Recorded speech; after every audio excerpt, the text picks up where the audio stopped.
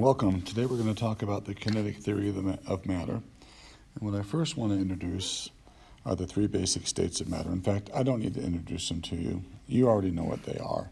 They are solids, and we like to show that with a lowercase s in parentheses, liquids, lowercase l, and gases. You've all heard of these before, lowercase g. Now, I want to try to illustrate these. Pretend that you can see from the molecular perspective. You're looking through the world's most powerfulest microscope. That doesn't exist. And you can see molecules of solids, liquids, and gases. We're going to try to draw a picture of maybe what we would see. In fact, to help you with this, when you go to Google Classroom for this discussion, there is a PhET simulation, P-H-E-T, that you can look at that shows us maybe a little bit better than I can draw them. So if I could see solid particles, let's just pretend a particle is a sphere. And I could zoom right in on them. You would see that solids, the particles are really, really close together. And they form a very, very organized system.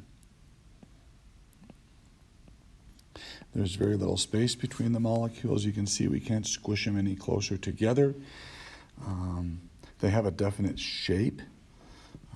They can't flow past one another because they vibrate in what we call a fixed position. Liquids, on the other hand, are a bit different. They're still really, really close to each other. But you'll see that the organization that we saw in the solid illustration is not quite there for the liquid illustration. In fact, at the surface, some of these particles might actually leave and go into the vapor state. The gaseous phase, the molecules or particles are huge distances away from each other. So even drawing 3 or 4 inside this square is probably too many because the distance between the particles is so large, the diameter of the individual particle is essentially negligible. Now, with these illustrations, I think that helps us understand the properties of solids, liquids, and gases a bit better. For instance, as we just said, solids cannot be compressed. The particles are already close to each other. We can't squish them any closer to each other than they already are. They cannot flow past one another. Once again, the solid particles vibrate about a fixed position. They're moving back and forth, up and down, in and out, but they can't flow past one another. Solids have a definite shape. Imagine, if you could, taking a rock from one container and placing it into another container. The shape of that rock is not going to change. Solids have what we call a definite shape. This pattern that we see is called a crystalline lattice. So solids form crystals. And finally, they have a fixed volume. That's because they can't be compressed. So they have a fixed volume. Now, liquids, on the other hand, some of the properties are similar, but some are different. Liquids, the particles are still super close together, so for all purposes, we say that liquids cannot be compressed.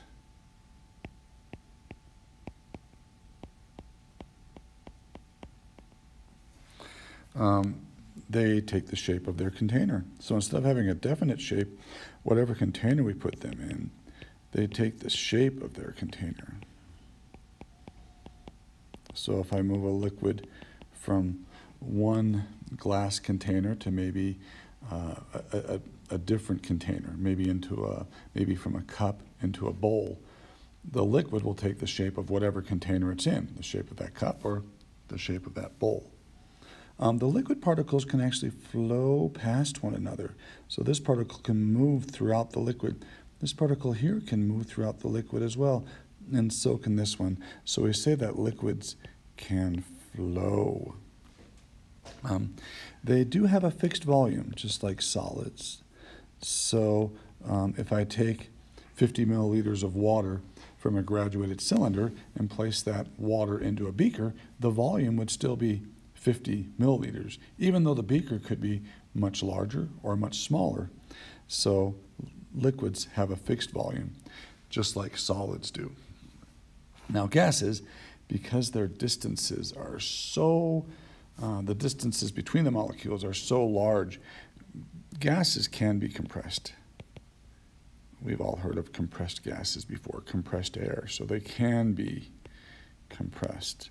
In fact, we can push them so close together and reduce their volume so much they can get close enough to each other, they start interacting with each other and begin to liquefy if we apply enough pressure, or make it cool enough, which we'll be talking about a little bit later today. Like liquids, gases can take the shape of their container.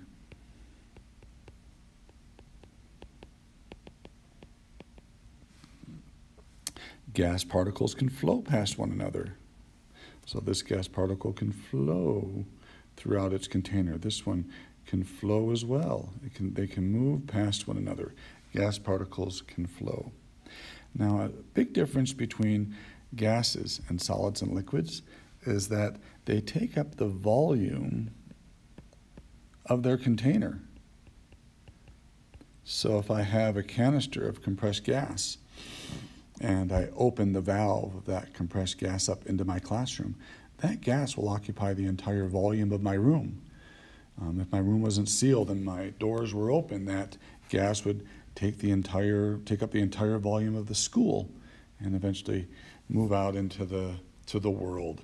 Gases take the volume of whatever container they're in. So that wraps up the first part of this discussion.